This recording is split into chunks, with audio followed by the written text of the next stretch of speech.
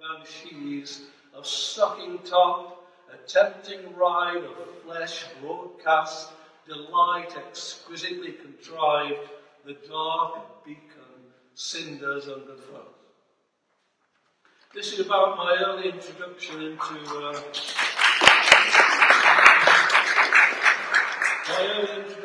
into natural history by my dad when I was about 4. It's called The Early Bird. It's about a song thread. I'm 5, airlifted by my dad waist high to peer into a privet hedge against the Sunday morning light. From what's revealed, I'm drawn for life. A throstle's nest, he smiles. Sun thrush, I saw the hen just now, recalls dry husks collected by his grandfather, date labels all pre-First World War, spent shells preserved on cotton wool in shallow drawers. He sits me shoulder top to gaze inside a perfect hemisphere of mud as smooth as melted chocolate, straw and wattle lined. As a centerpiece, 5 Easter eggs reflecting festive, flawless sky, adorned by negative of stars light years behind. This is about me mum and dad. You had to sort of tiptoe around me dad. I never got to the bottom of it. The older generation wouldn't tell. But he had some sort of breakdown when he was very young. And so he was slightly difficult. My mum was the opposite. She kept things going. But she did have one sort of peccadillo, remembering when she tried, a band conductor tried to pick her up at a dance once, which she never forgot. She never took advantage of it either, apparently. But anyway, here we go. The final time she moved, we sorted through to shed the implements he hid behind throughout their life. His vice to grasp all things mechanical, that was his therapy. Intolerance is almost beyond belief. His love the cross he couldn't share, he looked, dissected, tinkered, till he understood. He damaged feelings deep inside before I came, so didn't deal with people well. I know how proud of us he was, but cogs and wheels on overdrive, it didn't show. No details, botched repair, she wouldn't tell. And now him. Sorry, now her. The conjurer behind closed doors, she mine, me hers, she scrubbed on mangled family life, starch white, stemmed tears, iron creases out, darned holes, makes money stretch the weak. Her present tense is all I know, consumes her to accept obsessively with age, school friends she worked with till she wed. They soar as light as air, their petticoats live bubbles in champagne. Good Catholic girls, ballroom the rage, the sax outplays his look. She's good enough to go professional. Bait, line and hook she shies from at the time, sustains her all her days.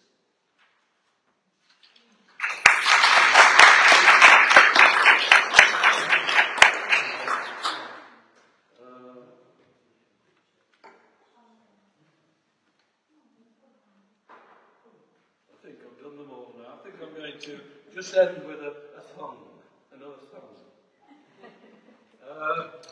I should apologise to Woody Guthrie for this, but I'm not going to, because he actually pitched the tune and the framework of the song anyway from a popular ballad of the time. He called it This Land. I call this England. And it's a celebration of what it should be to be English.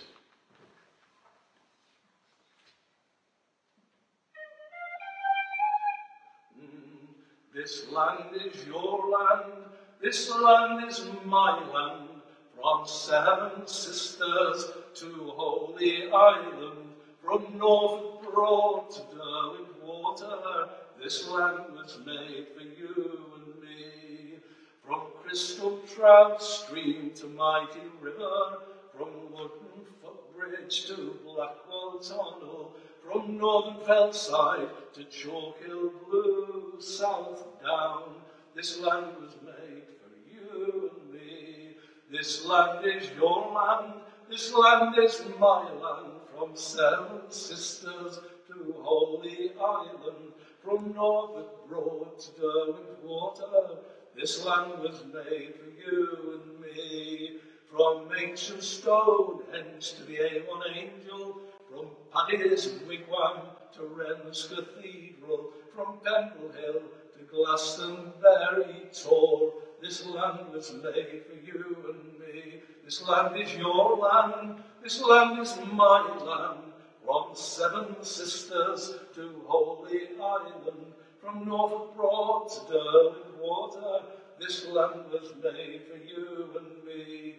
From Thomas Telford to Bob McAlpine, from Geordie's Rocket to Brunel's Ironcraft, from working folk who shaped with iron hand, this land was made for you and me. This land is your land, this land is my land. From Seven Sisters to Holy Island, from Norfolk Broad to Derwentwater, this land was made for you and me. From Boudica to women's suffrage, from Leather to Tolpuddle Martyr, I hear their voices on the wind. This land was made for you and me. This land is your land, this land is my land. From the Seven Sisters to Holy Island, from Norfolk Broad to Derwentwater, this land was made for you and me. Not just those rich buds in their fine houses, stock markets, smiths and merchant bankers. The people sing out loud and clear, this land was made for you and me. This land is your land, this land is my land. From Seven Sisters to Holy Island, from Norfolk Broad to Derwentwater, this land was made for you and me. Each one of us who's made our home here, no matter when or where we hail from, join with me now and raise these rafters high. This land was made for you and me. This land is your land, this land is my land. From Seven Sisters to Holy Island, from Norfolk Broad to Derwentwater, this land was made for you and me.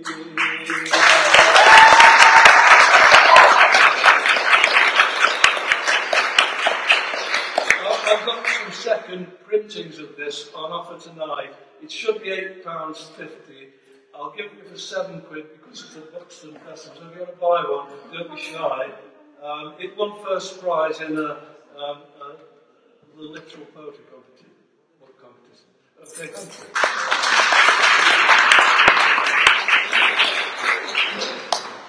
I know I said I wasn't going to introduce everybody, but thanks for Peter for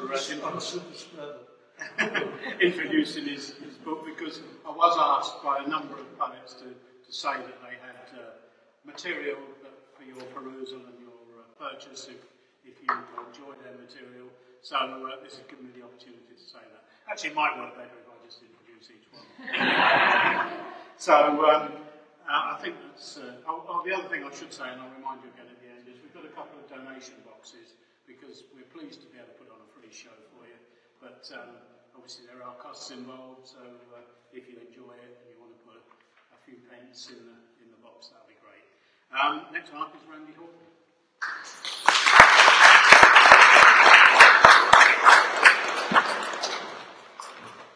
Hi, so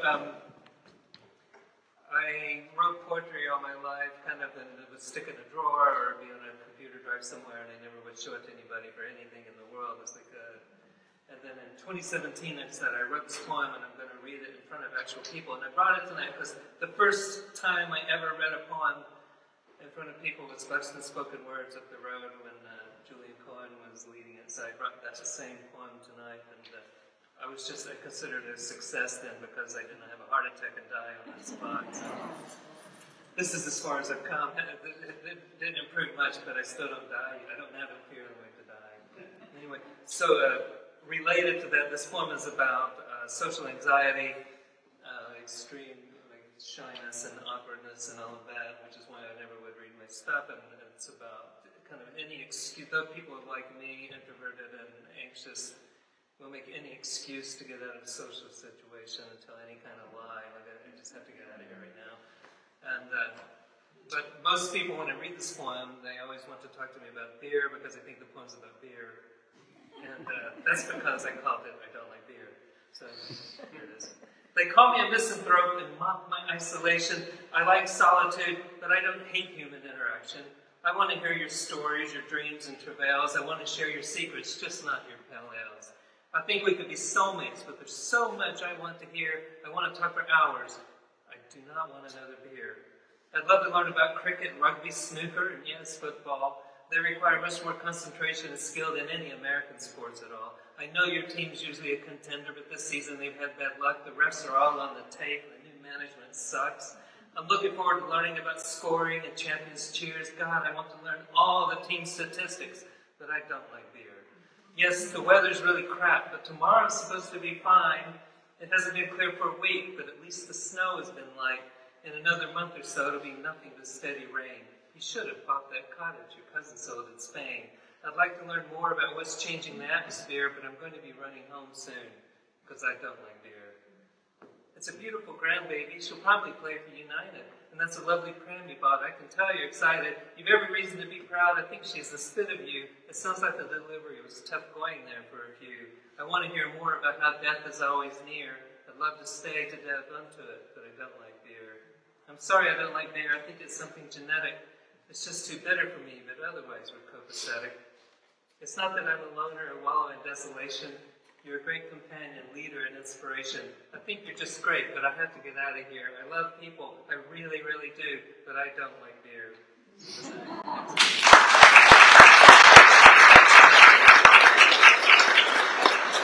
So during the lockdown, a lot of people wrote books. People wrote books and plays, and they made movies. They did all kinds of stuff. They came out with albums, and I didn't do anything. It just shut me down when it came, and so it's the small triumphs. So this one's I managed to do this. It's about small triumphs. Some people are never satisfied. I swear, if they won the Pulitzer Prize, they complain it wasn't a Nobel. Sometimes the small triumphs mean the most, like not rereading the hateful email your ex sent to all your mutual friends. Or when you didn't leave the crumbs on the counter after eating the last slice of key lime pie from your hands. It's about all that. In my past life, I taught philosophy at a community college, and community college students, stereotypically, and maybe there's a reason for the stereotype, aren't always that motivated into the material. Some of them were. I had some of the best students in the world, but there's always a couple of students who are like, they just disagree with everything you say. And if you're teaching philosophy, most philosophy teachers, I don't think I'm the only one, you tend to teach in opposites. So you do like rationalism, empiricism, materialism, and then idealism. And so if you disagree with both of them, you violated the law of the excluded middle, which I always assume everybody knows everything, but my wife has told me that not everybody has had a philosophy class. So I will explain that in philosophy, you have premises or propositions that are frequently referred to as P. So proposition P, so we say if P is true, then Q can't be true, or something like that. So you have P and Q. And the law of the excluded middle says something can't be P and not P. It has to be either P or not P. And so that's the law of the excluded middle. So if you disagree with P and then disagree with not P, you've contradicted yourself. So anyway, I wrote this poem about the classroom contrarian. It involves P's and Q's, and that's why I had to explain about proposition P and proposition Q. So here's the poem. Classroom contrarian. I think P is stupid, and not P is equally absurd. And Q is the most ridiculous thing I've ever heard. That's it. And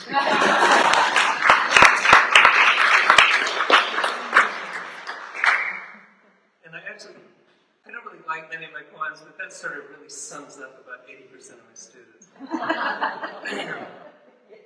So this next one I had been I was never fully estranged from my sons. They're 30 and 33 years old now, but I was kind of estranged from them. So like Father's Day and birthdays and stuff, I was lucky to get a happy birthday or, happy Father. It was the most I would get as a text. I never got a card or a gift or anything.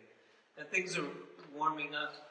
And so this year, for Father's Day, I got a cutting board for the kitchen, and it has these little trays that slide out. I never had a cutting board with little trays. So I got real excited and told my wife, I said, I can chop things up here. And somebody comes in, I don't want them to know what I'm chopping. I put it in this tray. It's a secret. And she said, why would that be a secret? And I said, nobody has to know what I'm doing. It's the one thing I do nobody knows about it. And she said, that's not the purpose. It's not supposed to be a secret. And I said, but the world today doesn't have any privacy. There's no privacy. So if you can have a secret, you have to hang on to it. And so this is the last one I'm going to do, and it's called Secrets. She was explaining secrecy and privacy to the children. She said it was no secret that she used the toilet, but anything she did there was private by general assent. And I stand under a yellow light before a nosy and speckled mirror as the indifference of the room mocks me, my disappointment and my failing body rises. I flex random muscles to see whether they can respond at all, or have the saggy pecs and flaccid abs lost all interest in my will. As resignation fills my eyes, I start when I see the window open to an empty dusk, only dread and a stray cat searching for scraps of sustenance peer in. I sheepishly sidle over and draw the shade. Thanks.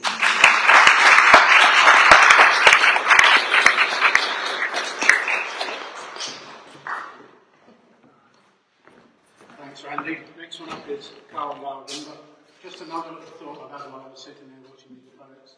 Although I feel like I know all of the poets performing tonight because they're part of Buxton Spoken Words.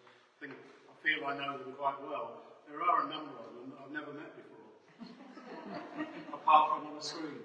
So, and it's quite a strange feeling. But I feel you know them quite well.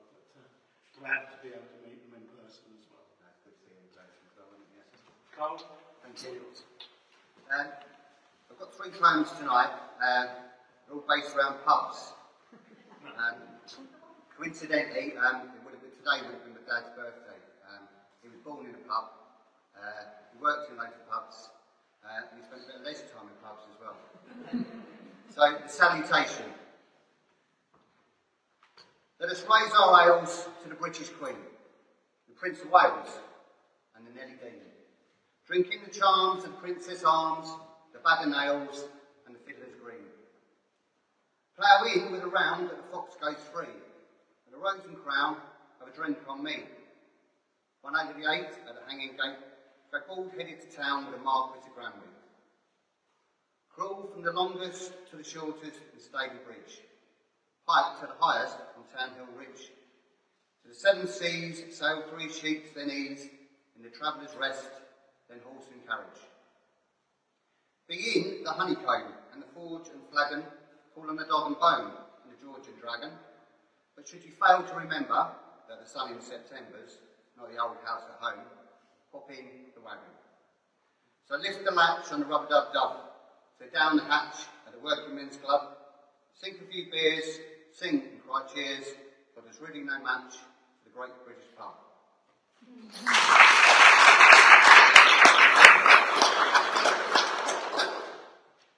This one's called Last Orders, and it's after Graham Swift, the Graham Swift book. They made a film of it sometime later.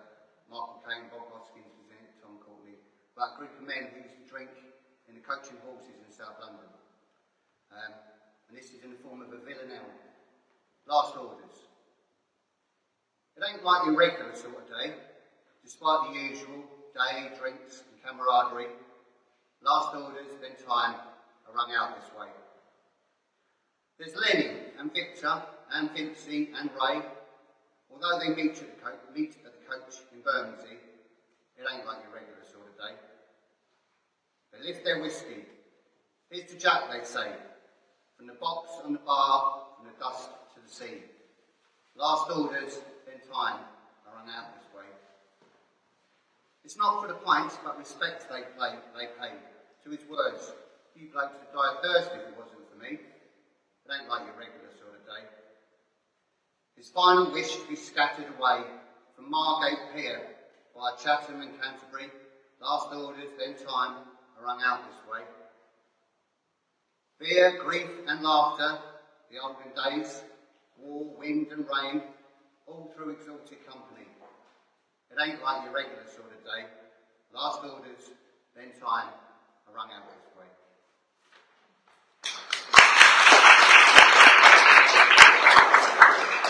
Thank you very much. This was inspired by those beautiful ornate windows you get in pubs. Some pubs have still got them, and they're kind of frosted glass. They might have saloon or tap room written on them. This one's called the smoke room. They're calling time on it now, she said. It'll all be flat soon. She said this with her back to me, on tiptoe, reaching up, replacing the dried mug on the shelf. I let her tell me. I wanted to tell her I came home with a frosted pane, rescued from the sight. The same pane I'd peered through myriad times to get his attention, then fetch him back, but the chance had slipped well before any grasp. I'd wandered past, pining to feel what I could see. The soulless shell, the hollow holes that showed so much less than what was other time obscured, and echoed more, was more profound, was more mysterious than even liquid glass.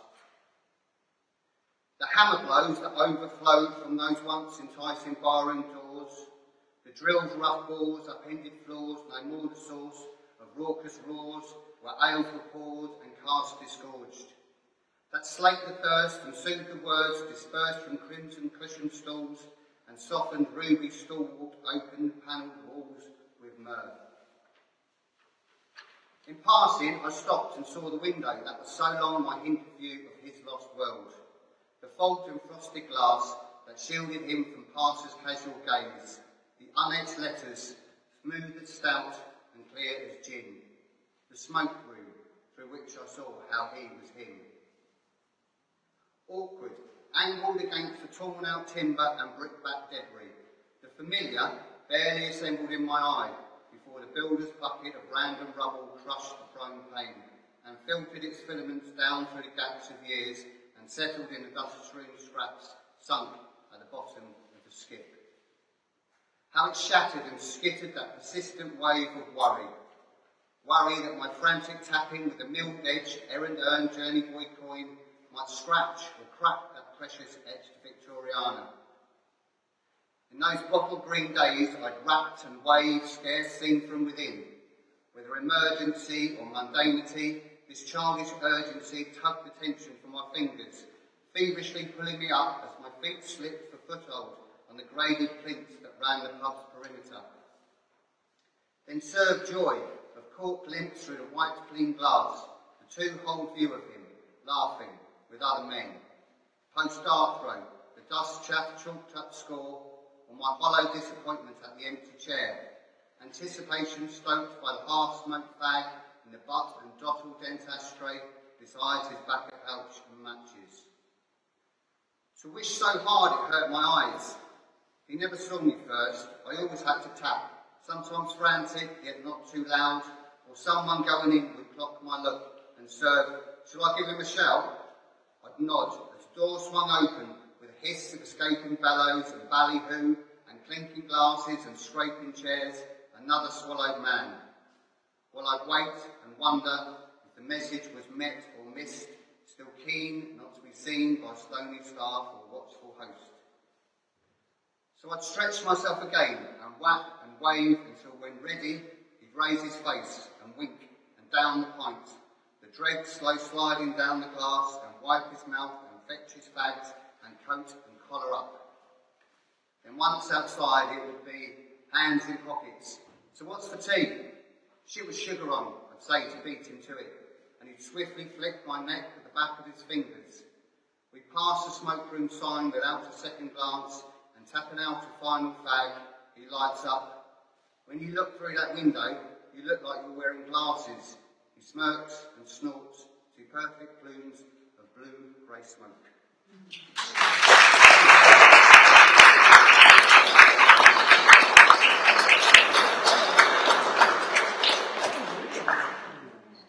Thanks, Carl. And next up is Maggie Parker. Okay. Hello, I have also got 3 poems for you. And the first one is to honour the place that we're in tonight, the Green Man Gallery, and also to honour the whole essence of the Green Man, which is to protect the flora and fauna, to really care for Mother Earth herself. So it's called Green Man Rising. The Green Man cried as the last rhino died. I sent humans a message. The message was clear, but despite all the warnings, they choose not to hear. Their pollution and greed continues to grow, and the planet will never survive. But it seemed that they wished to return to their ways. He just knew that they couldn't resist. Their patterns were threaded with constant distraction and endless enjoyment of selfish inaction. Those people, they wouldn't resist. Denial is easy. To sit in the pub and laugh it all off. To walk round the shops buying unneeded tops.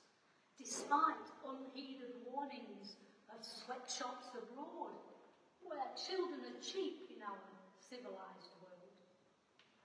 Those others, they wouldn't resist, because freedom was flight and a hot sandy beach, with drink all you can, throw away glass, because it's hygienic since COVID, and we can't risk the germs in a Spanish hotel.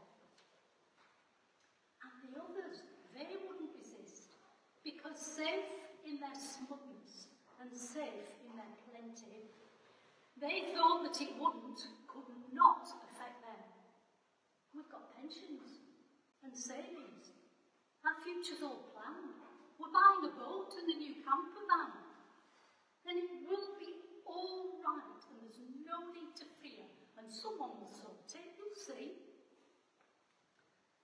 The Green Man rose as they carelessly chose to reweave all the warp and the weft of their longed-for return to their normal routines, despite all the warnings he gave.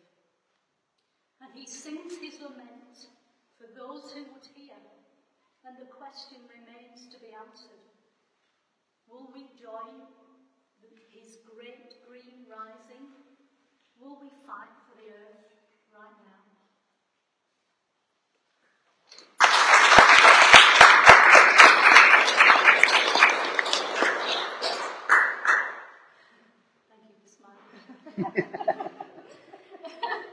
And this is a kind of a sister poem. It's actually one of my favourites, and it tries to talk about my view of the fundamental shift that's happened over the last 2,000 years of our relationship with Mother Earth. It's called Paradise Lost. Paradise Lost. And it was a paradise. Just ask the ancient Maori, the Inuit or Iroquois. They felt that earth connection, felt equal to the stones and trees. They honoured all the animals, taking only for their needs. They gazed with reverence at the moon, gave thanks for messages in stars. They honoured spider in her web, a microcosm of connection that was deeply felt and loved. They melded with the land, their mother and their guide. They were an organism live with senses, instincts and desires. They knew where heaven was. It lay for all to hold in the heart of each wildflower. But look who came with Bible black of sin and shame, who claimed dominion over all that was, including savage natives they named those shameless heathens devoid of civilized truth. These gracious peoples had to be subdued like Mother Earth herself. Repentance was required by missionary zeal for ignorance and sin. A few remain, the proud survivors of a greedy outlook to take, abuse and fence the land, to dominate and control. A few remain, a few. And those of us who seek another way to restore the paradise we had.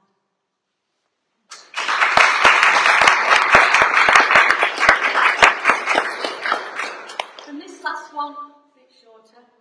I wrote this on the day of George Floyd's death, 25th of May, 2020. Our planet breathed while COVID took its toll. I didn't tell you the title, it's Hair Wisdom, but honouring the wisdom of animals, so I'm going to start again. Hair Wisdom, thank you. Our planet breathed while COVID took its toll, and Hair, her sensing honed, she offered up a prayer of thanks for getting through another night. Whilst over there, George Floyd was murdered in plain sight. Hair shuddered as she felt the thud and prayed again for us, the humans, who have yet another death to signal inequalities embedded in our lives. If only each of us could own our role in hate and prejudice, the part of me disowned, the little voice that asks, why aren't you more like me? The sheep and goats, the black, the white, the us and them that splinter humans from our shared reality. The differences of colour, class and creed that hold us in a lockdown, carved so cleverly by those who gain from keeping us at odds. The wily fox distracts us in the night to make his kill, but Hair entreats us all. Look up and see the moon. Care for the earth and all that is. Outwit the foxes. Realise we breathe as one. Thank you.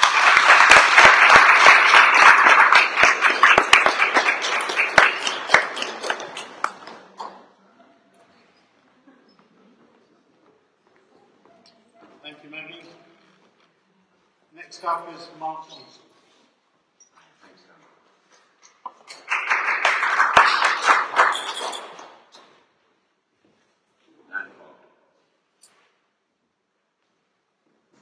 The sea that I saw from off the hills was not azure, nor yet jade green.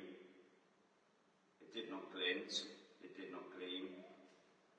It did not speak to me of all far shores I might have seen. In truth, I could not see it, nor could I smell. Instead, I felt the heave of it, its lurch, the swell of currents deep inside, the clutch of weeds that fetch a tide, the knowing that even this far inland I could not hide.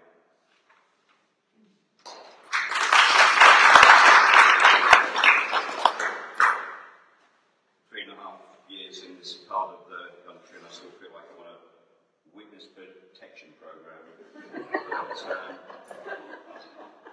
Except they're trying to protect against me, I think. But anyway, I'm all swim, day on Out's Edge. We swum up the slow hill, keen against the rip of the moorland tide.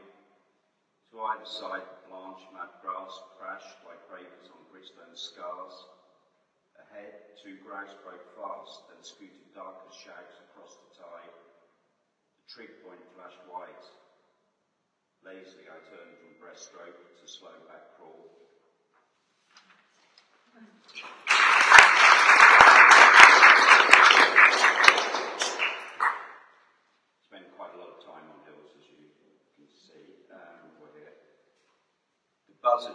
might see. A buzzard working the wind over a barrow mound on bare limestone hills seems for one instant independent of space, free of gravity's constraints. How faint the wing feather dip, the effortless slip down the curve of the breeze, the ease with which it moves from one stasis to another.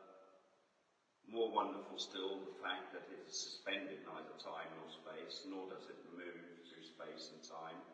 Neither truly exists free of the other. Rather, it is itself both space and time, each bone, each muscle and undulation in the same fields, a rhyme set in minor jumps from one beat to another, to a pattern we only dimly discover. The glide of a buzzard over the cusp of a hill, the ride of the air's uplift, is not the movement of one object against another, witnessed by us in wonder, but instead is a shift in relationship, a ceaseless drift in the arrangement of particles that are themselves always and everywhere the same, or different in the same way. Like a short-sighted man squinting at a page, we walk our lives in an approximate haze, the information available to our gaze so scant that only the muddled sum of a myriad indeterminate trajectories add up to the beauty of seeing that buzzard slide with such majesty, that ease, down the slope of the wind.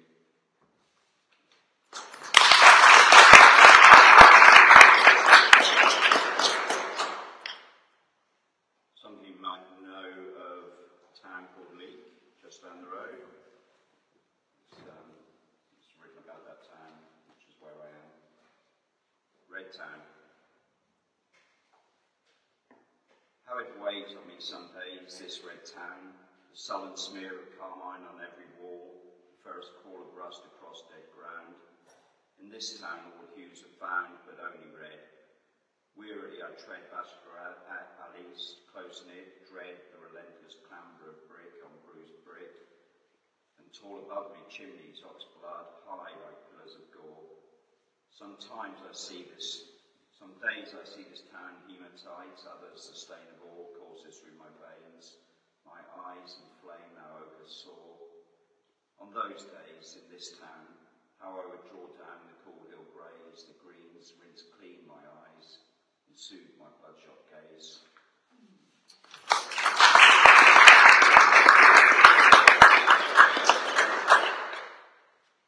Last one, scent. It came to me first, the insolent call, and then the sight of geese, 6 geese flying home just before nightfall. 5 in a line raked perfectly against the dusk. Just behind, exquisitely offset, 1 more. Bent at my desk crabbedly and with intent only of hard work, I jerked suddenly up, and from my window saw these geese. Was sent. I had not expected such beauty so lightly lent. If I could have put such subtle words upon a page, find such effortlessly muscled synchronicity, bend such subtle power to definite line, attain that poised geometry. Instead, these tortured lines. It was as if the geese had been sent here to taunt me. Their coming, their absence, still haunts me.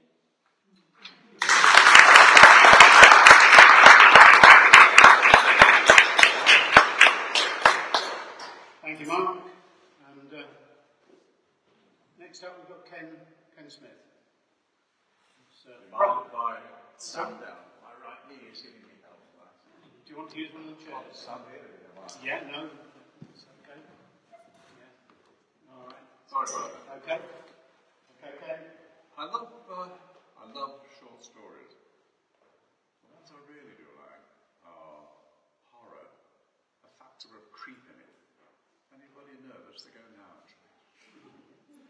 This one came to me as a subject from a dear friend of mine over there, Catherine. She said, write a story about an umbrella. I thought, oh, thank you. The trouble is, I enjoyed it so much that I wrote 5 over a series. So, ladies and gentlemen, I give you number 3. A horrid tale of foul murder in the dark, fog-filled streets of Manchester. It's called The third umbrella, the Red Death. It was 10 p.m. on October the 22nd, 1906. The damp dark was clamping down on the town, filling the streets with that dank, unpleasant odour that always seemed to come with a heavy fog. Most of the inhabitants of the area had retired behind closed doors. Patches of light pushed back the darkness to some small degree as each house lit the lamps and closed the curtains to keep out the fog. Perhaps not only the fog. The final few passers-by, coughing heavily, were in rushing mode, heading for the warmth and safety of their own front door. The church clock could be heard telling anyone who was listening that it was now 10 p.m. and time to get under cover. It was now the danger, if danger was alive this night, would rear its head. A small distance away, the sounds of hurried footsteps, a woman's footsteps, could be heard stumbling and scratching the pavement as she lurched, full of ale, towards her bed in the attic. Her hoarse breathing could be heard getting closer. The sound was that the dark shadow that was the Red Death had been waiting for. It was having trouble controlling its own breathing. The killer was becoming quite eager. The strange assassin had positioned itself seductively in the shelter of two large gateposts, so that it could be seen and recognised, but not what it really was. Footsteps drew near, and as its plaything got closer, the Red Death readied itself for the murderous moment. The shape of the woman emerged from the thick, wet blanket of fog. As she saw what was waiting for her, she stopped and stood there, swaying, unafraid. Owing partially to the fact that the alcohol she'd consumed had now laid its stupidity hands on her. The waiting killer leant nonchalantly against the gatepost, displaying a touch of elegance that just begged for reaction. It got it. The woman bent over unsteadily to see what was there. Reaching down, she picked the thing up. "Oh, aren't you just beautiful?" she asked. "You know you shouldn't be out here all alone. What are you doing here all by yourself in this fog?" "Oh, just what I've always wanted. Who owns you, my lovely?" The poor drunken drab looked around uncertainly. "There's no one around here," she mumbled. "So you're coming home with me tonight," she giggled. The Red Death, amused by the pun about nobody, grinned its toothless grin and waited impatiently for the moment of a messy death to arrive. As the woman picked him up, the Red Death opened his canopy and, snapping it shut, tightened all the spokes of the umbrella around her neck and throat. The woman began to scream and smoke and chutter and splutter and fight, till she finally expired in a beer-tainted flurry of panic and shortage of breath, then lay strangled, deflated like a discarded balloon, dead in the mud. From out of the darkness came the measured sound of heavy footsteps. Who could it be but a local policeman? He was a stolid man who moved as always in a solid, measured manner. Nothing could disturb this man's equilibrium. Oh, yeah. He moved closer to the scene of the crime until, well, what are we here? He asked no one in particular. Now here was a man accustomed to asking impossible questions from anything or anyone. A bird, a lamppost, even a dead body. He never expected to get any answer, so wasn't disappointed when it didn't arrive. The about-to-be startled minion of the law shone his lamp upon the grisly scene between the gatepost and da-da-dum-bum should be a sound here, but well, it was his own fault. Instructions from the inspector were, don't forget, 1. If you find a body, first enter all details in your notebook. 2. Don't touch anything. And 3. Immediately summon help with your whistle from the intelligentsia, the detectives. But this foolish policeman forgot. Bending closer for a better view, he ended up dead. He'd seen the umbrella, seemingly knotted round the throat of the victim, and being of slightly curious nature, asked, "What the hell's this thing here doing lying down there with a red brolly round it, call it?" The umbrella sniggered and muttered itself Here's another one. The officer of the law seized hold of the brolly, just checking to see if the corpse was a corpse, and of course it was. What the officer of the law had overlooked was that the old murderer could still be there. As the poor PC bent over for a second look, the umbrella released its hold on the woman, and the red canopy sprang open again and went into reverse gear. It wrapped itself around the PC's throat, tightened its grip, and in just 48 3/4 seconds, body number 2 was leaning in a quite comfortable dead position, snuggled up shamelessly against the dead woman. Not a drunk this time, but a dead representative of the city police. So, now we have a dead drunk woman and a dead representative of the city police, both wrapped up in each other, being gently washed by the thick, damp fog. And not a killer in sight.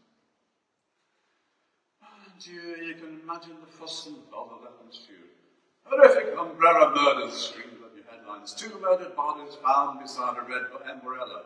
No clues. Well, really, the papers had a field day. Everybody had a solution, apart from the correct one.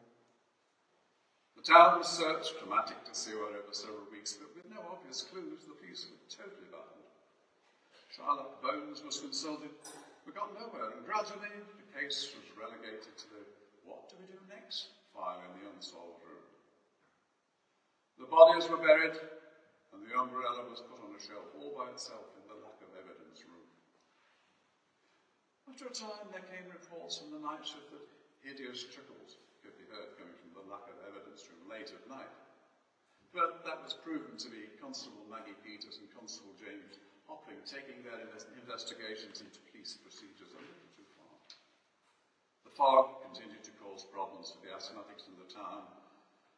Then one morning, when the officer who looked after old evidence went in for a crafty smoke with his charges, only to find the red umbrella gone. Disappeared. Done a bunk. Never to be seen again. Maybe. There was, of course, an umbrella which came to nothing. The nasty rumours that the station sergeant's pretty young wife had been seen with a red umbrella or examined, but it came to nothing. Then the whole thing died, if you forgive me, a death. And yet, I have an uneasy feeling that somewhere this murderous umbrella is lurking, not far away, waiting for a propitious moment to strike, strangle again. So, don't forget, as you walk home tonight, and as it's getting darker and foggier, but that perhaps this could be your moment to be alone with the red umbrella. Sleep well. Now, I appreciate that there might be someone out there, some disbeliever out there, listening to this who will be prompted to say, "Oh, silly, an umbrella, committing murders, and then escaping with no trace? Rubbish." You, all of you, have got 10 seconds in which to solve the problem. Let's start. 1, 2, 3, 4, 5, 6, 7, 8, 9, 10. Nobody? Dear. Well, this is a story, and I can make my story, but I do what I want. I hope you've enjoyed this flight of fancy. If you didn't, my name is Boris Johnson. If you did, it's Ken Smith.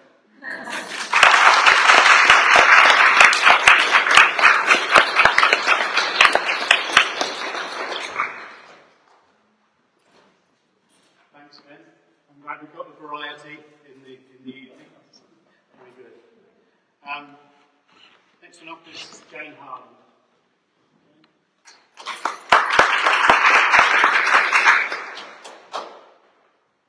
Three poems for you. The first one's about apples, and it came out of a visit to the apple orchard at Tatton Park. Telling. "Listen," she said, "and I'll tell you a story. The one about a bloody ploughman shot and killed whilst eating apples red as blood. A common thief. What stories could a Sussex mother tell? Tall tales of smuggling, Frenchmen, contraband. An apple for a garland, for a kissing bough. An apple wise to flower late, to phase the frost, and apples turn to gold, do fortunes make. Apples birthed and bred, revered, nurtured, Carly's codlin, Woolbrook pippin, opalescent, violette, Victoria, an early fruit, and some too poor to hold a tail, named small, strung tags on wire. But in this rainless season, a dearth, too little fruit to pick. So pick and choose your apples wisely, beware the 10 Commandments.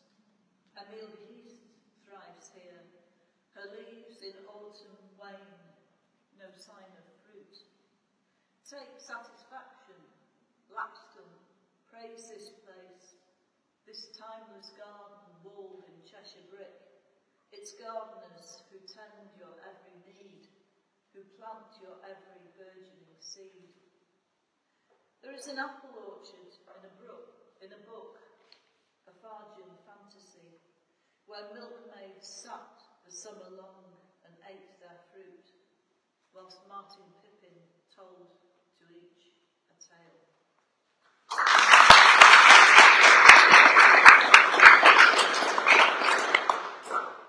The next two are from my book, Mapping the Perimeter, which some of you got flyers on the table. I have got a few copies if anyone's interested. And the first of these two,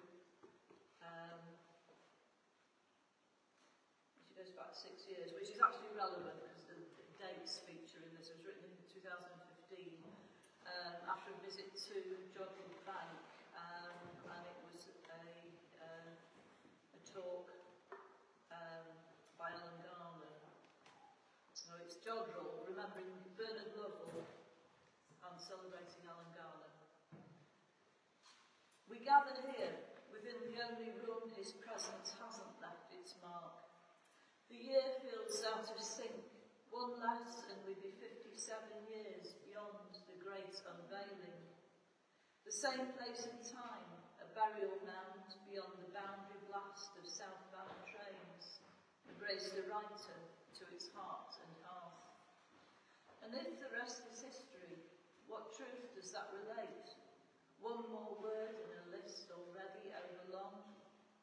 Of more significance, the growth of books that germinate are birthed beside a field where Roman soldiers linger still, though they are young compared to some whose lives unravelled on this corner of a Cheshire plain. They left their mark. We all do. Some of mine are here. The year 1957 pinpoints this existence too. This place unfolds its resonances well.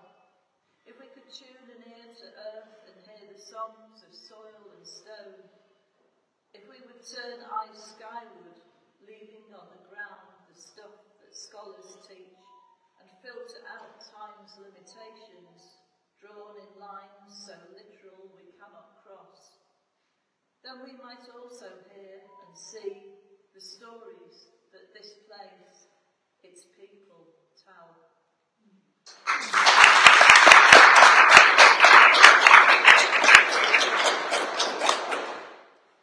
And the last one was written about Lindo Moss and Lindo Man, and a small celebration to mark Lammas. Moss Man at Lammas.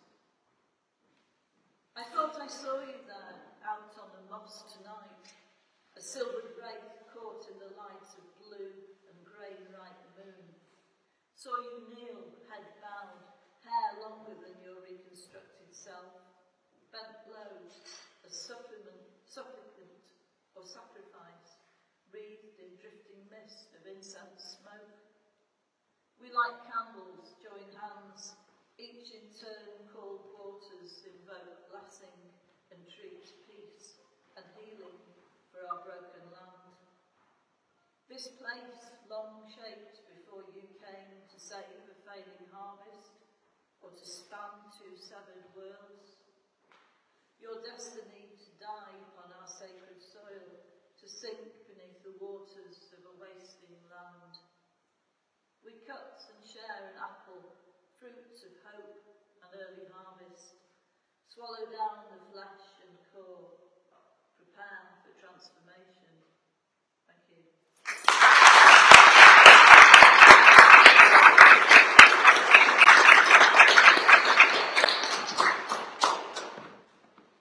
Thank you, Jane. Next we Berkeley Croft.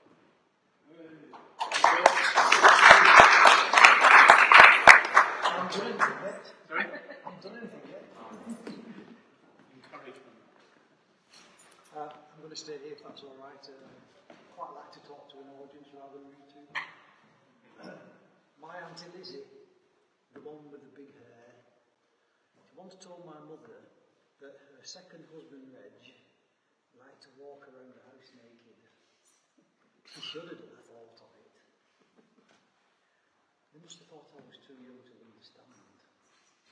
I suppose I was. It came back to me this morning, standing in the bathroom shaving. That's your warm-up. Okay? But there's a joy in writing, you forget about it, yeah? And that was just a moment. I didn't want to labour it, it's just a pleasure of writing it. And I always like to start with an audience, go, I've got you now. Some audiences get it immediately, and some audiences, which is what you've just done.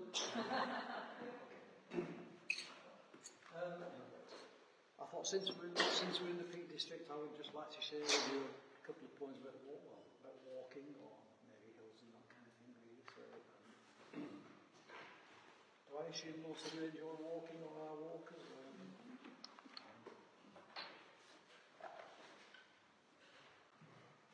Just giving you a rest.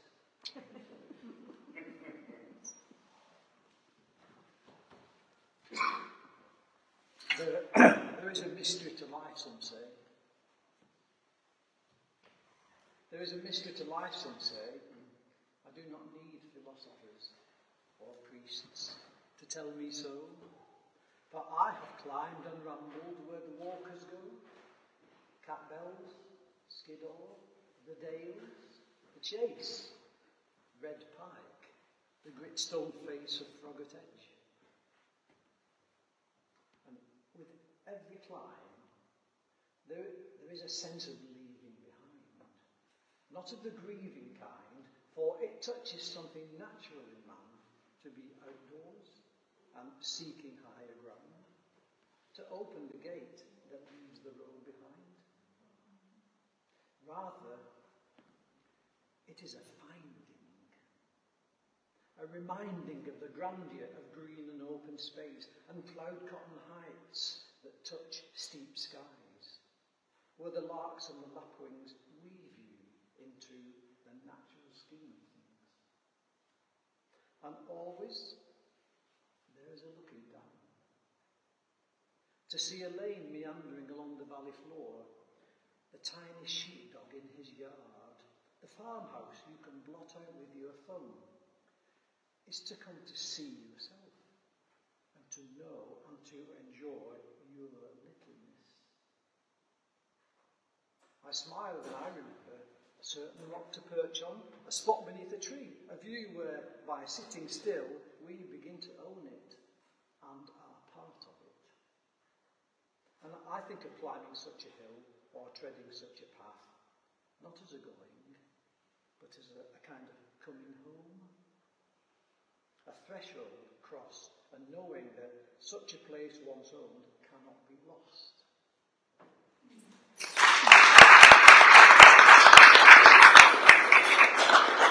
Okay, you don't have to clap. That's from a collection called Hot Apples.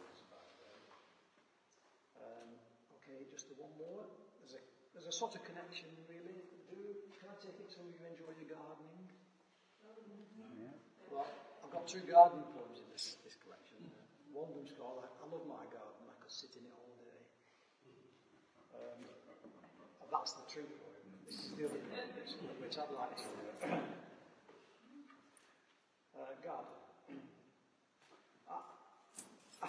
understand the garden, the fact of it. A palette of reds and pinks, the bruise of grey hyacinths. A canvas of green with copper shrubs, and the rain-soaked shed tucked away, the feng shui of it. And you, that's my wife by the way, okay? And you, out there playing God, pruning dead-heading geraniums, reseeding and potting out sweet peas, your hands digging in and sifting soil or cutting relentless grass. But I cannot find affection for a daffodil, or pause to wonder at a crocus, or delight in a rose that smells of soap. I cannot feel cross with a slug surviving in the thicket of things. God might have been a gardener, but he's up there with binoculars, eyes trained on huge patches of trees, long ranges of peaks, the blue horizon. The big picture is his. And if you feel in your bones the swell and the call of the sea, the pull of geology, the weight and the thrust of rock, and the height and the winds of it, then a garden is just not enough.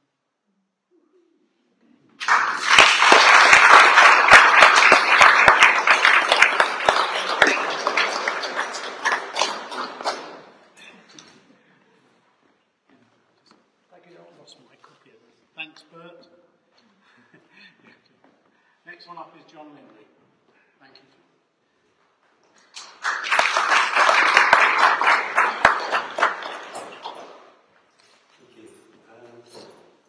Okay, I'll start. These will be short poems. Start with one which has a historical fact that I'm sure some of you know, but I've found in giving readings it is a surprise to some people, and that is that Elvis had a twin. So this is a poem called Elvis's Birthday. Like a thunder crack in a shotgun shack in a southern bed, 2 peas in a pod popped a half hour apart. One with a wooden heart, the other newborn baby sweet and bound for Lonely Street. The stillborn are stillborn, clothed in the skin they've worn for only 9 months or so. They cry neither high nor low, but leave that to those wrapped in grief, the living's clothes of nightdress, pants, shoes, shirt, who dwell on earth, not under earth. Pre-dawn, white trash room, wriggling from the vacant womb, the alive and kicking, bass note pulled, snare heart ticking, voice like a hound dog crying. All the time he's lying in his mama's arms, his sibling cold, his mama warm. A course set that 8th January, Graceland, Pricefield Cemetery. Of Tupelo's 2 twin children, one's already left the building. Dawn breaks. Jessie Garron leaves the stage to Elvis Aaron. A lip curls, a leg twitches, an axis tips, the world pitches.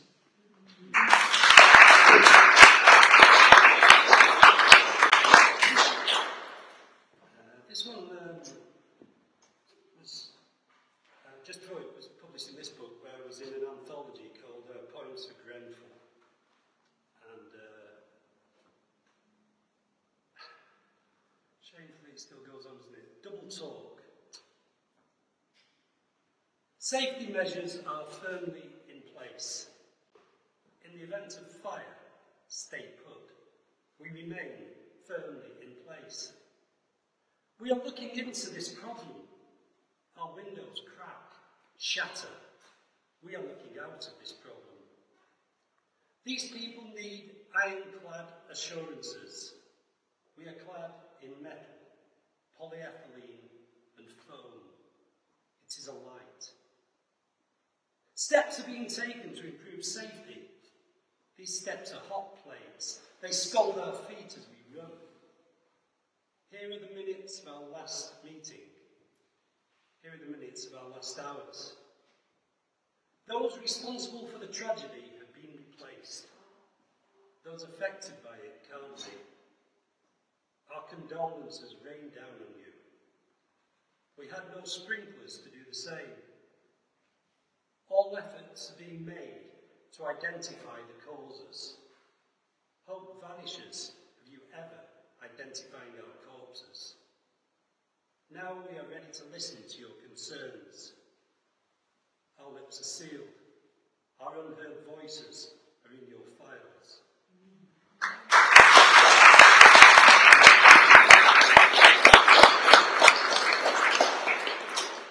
Well, thank you. I'll finish with this one. A brief commercial first. As the people who are selling books and things know that if you don't mention what you have to sell, you never sell them. You don't necessarily sell them when you do mention them. But so I'm reading these from this latest collection, which, like Peter's, it was a prize-winning collection called Love and Crossbones. There's a couple of flyers of that and another book I brought tonight.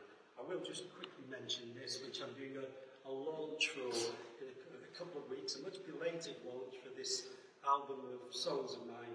I've got a band on it as well, Trickery, Thieves and Luck. All proceeds from that, all £10 for those CDs, completely lavish lyric booklet, and is going to Macmillan's Cancer Trust. So if you're interested, I've got 2 copies with me. And I'll finish with this one. Thanks for listening. This is called Either Or. I believe I am destined forever to be unable to distinguish between swallows and swifts, moorhens and coots, and practice and practice. I forget as quickly as I learn the different tails, beaks, consonants, and the tricks to remember them by. I knew someone who was the same with numbers, who saw 3s as 8s, even with his glasses on, and who lost in his head and his mouth the registration of his just nicked car the moment he dialed 666 for the police. We're neither of us stupid, I like to think. We just have these things that riddle us, that many others cope with. We're rather like coots or moorhens, in practice flight, or young swifts executing their perfect figure 3s in the night swallowed sky.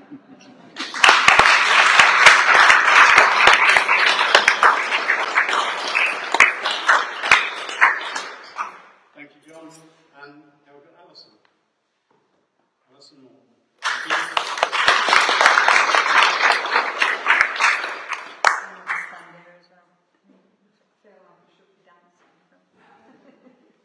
Like a lot of people that I've met over the last 7 years in Spoken Words, I've been writing stuff since I was a teenager.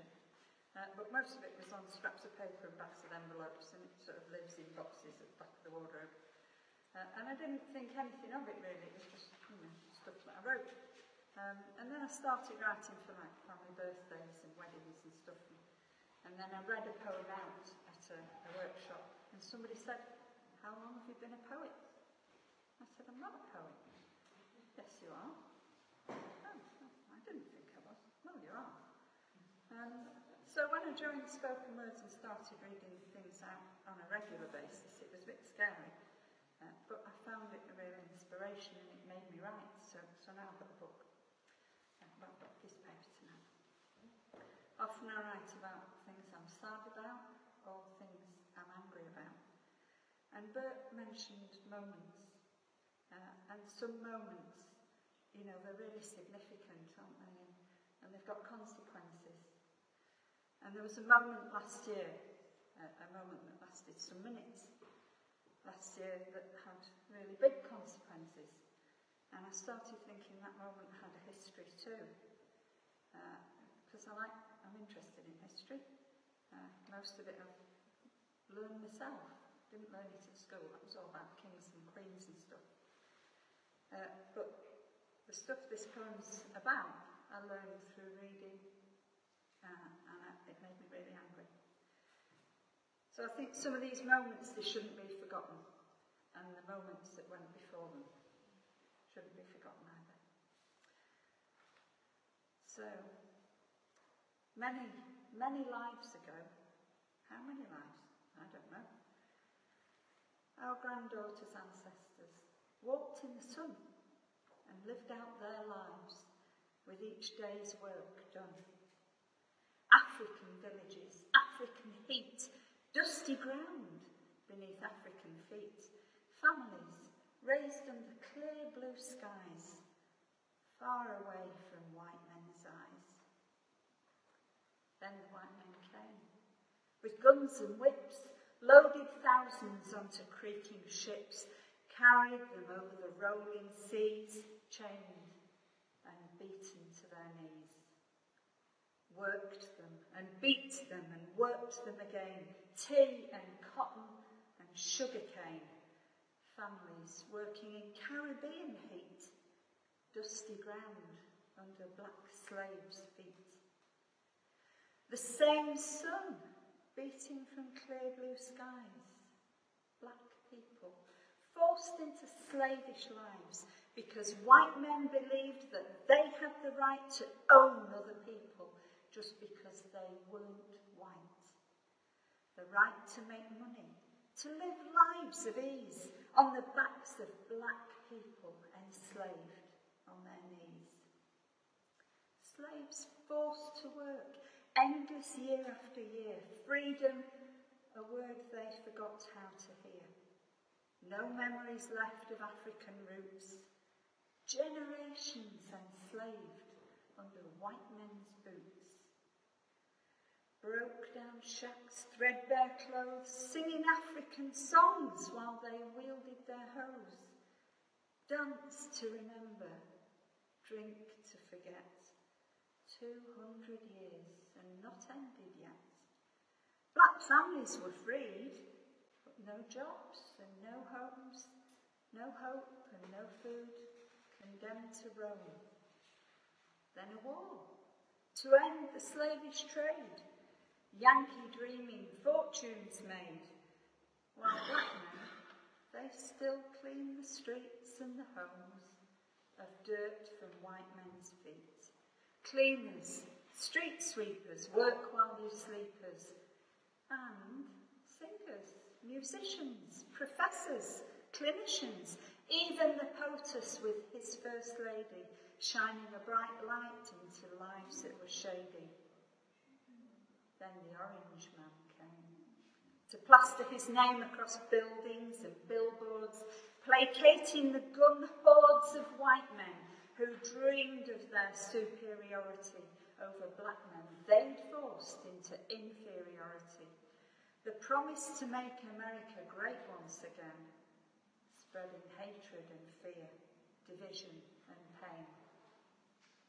And our granddaughters, 3 black beauties so tall, African roots, but Americans all, Yankee girls from New York State, baseball and school proms, facing racism and hate. My Minnesotan friend in tears, as the city of his growing years lies in tatters, trashed and burned to ash, while white men sit back and rake in the cash. I can't breathe, the black man cried. Please, I can't breathe. And the black man died because of a white man kneeling down, pressing a black man's neck to the ground. I can't breathe, the black man cried. Please, I can't breathe. And George Floyd died.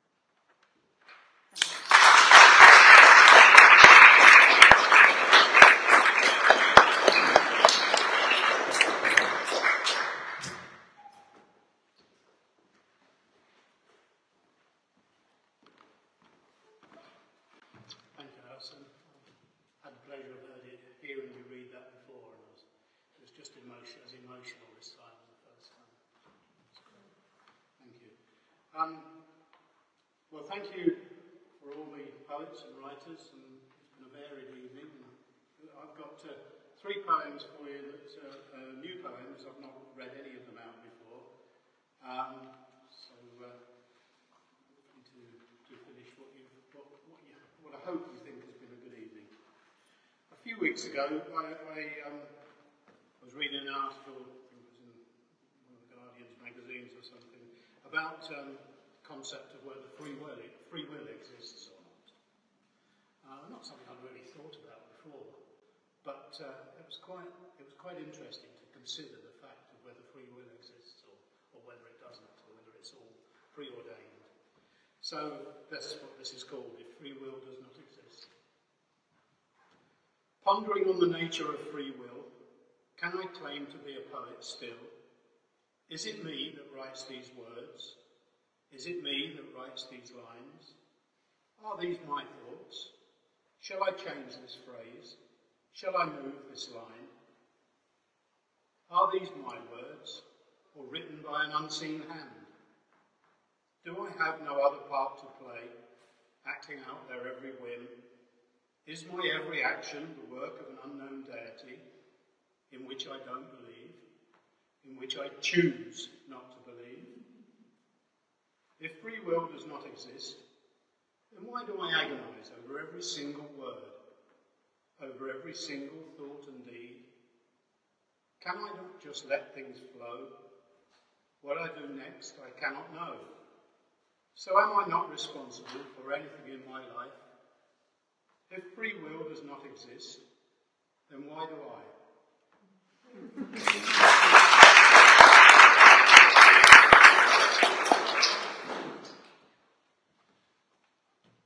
This is one I started quite a while ago, but I just sort of finished it off about the walls we erect, and it's called Walls Come Tumbling Down. When will the walls come down, those barriers of division, those icons of isolation, those symbols of our fears, the cause of many tears, of families torn apart, of yet another broken heart, another orphan child, another childless parent digging in the rubble, listening for a heartbeat, a pocket of air in a life-preserving bubble. When will we learn to come together? They are us and we are them. Will we ever learn to fight the agents of violence and hate before it's too late? Stop them sowing division and confusion. They cannot win if denied your collusion. Let's not bomb and murder the other. Stay together, every sister and brother. Tear down the walls, tear down the fences. Come together, embrace one another.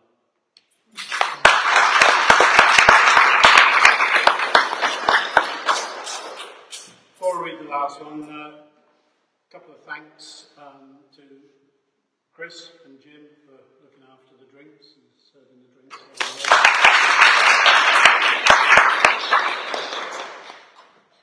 Caroline, who has been working extremely hard over the last few weeks and will continue to do so over the next 2 or 3 weeks, I'm sure. But we all owe Caroline a great debt for organising things and organising this venue in the way that she does to allow us to use it, and for the great events that are coming on, starting yesterday and over the next 2.5 weeks of the Fringe. Thank you, Caroline. I know she wants to make a couple of announcements after I finish this poem about events coming up that you may well be interested in. So I'll ask her to do that when I finish. But before I do that, I've got this one last poem. It's called The Green Man or Woman. He or she resides in many places, staring down, foliage-faced, a symbol of rebirth and how we need it now. She is the transcendental goddess of divinity, death and renewal, a life force which cannot be denied. He heralds a new spring, bringing new life, new hope, new growth, a long, long winter hastening to a verdant end. Jack in the Green, a Green Knight, even Robin Hood, but always, always a green man. When next you venture into the woods of Buxton, you may catch a fleeting glimpse from the corner of your eye. A knotted piece of nature's art, or was it eyes, a nose, a mouth? Was it the rustling of the leaves, or whispered words of hope? Be glad that you were there. Be glad you felt that link with ancient times, and let your mind grow wide. Come back to this shrine. Come back with vigour renewed. Come back whenever you can, and give your thanks to the Green Man. A gallery of wondrous beauty, of creative art, of creative words and music too. This Green Man, or woman, this cherished temple of imagination.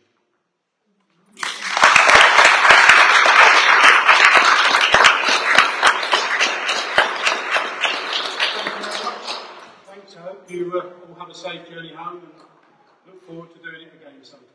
Thank you. Thank you, Don. Can I just say thanks to Don, who organises us all so well.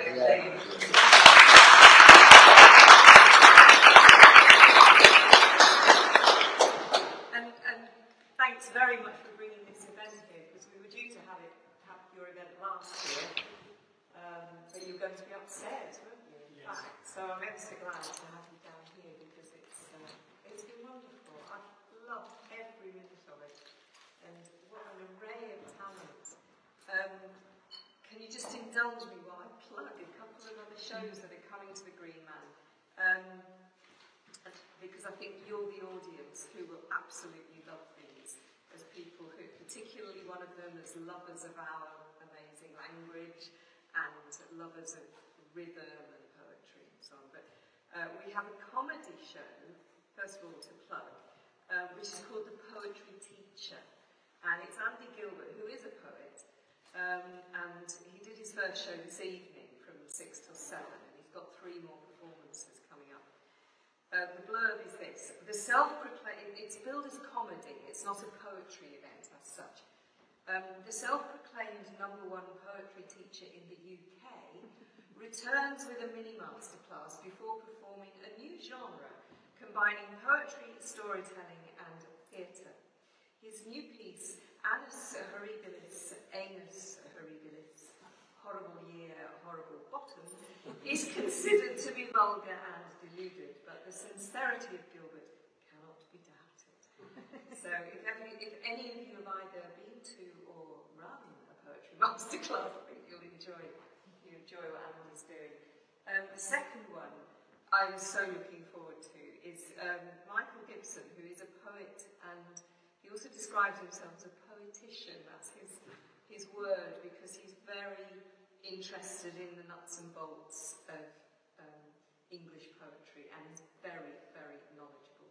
John, who's sitting in the audience here, can attest to this, because you've been to quite a few of his events. I know, no, absolutely not. Yeah. He's very, Michael's very much his own man. He's very opinionated, and he's done a lovely translation of Sir Gawain and the Green Knight, which he performed some of here. But he has this ongoing disagreement with Simon Armitage over the way Simon translated it. But anyway, that's another story. He's also very interesting. Anyway, he's doing a show called Caedmon Sings, and this is the blurb. The rhythm of our Anglo-Saxon poetry, which was then called song, is that of heaved oar strokes, the smith's hammer blows, and chords struck on the harp. Michael Gibson will follow that rhythm, more faintly heard today, back to its beginnings. So he's looking at rhythm and song-likeness in poetry, and it's very interesting. And if he had an audience made up of some of you, I think the discussion at the end will be very, very interesting and informed.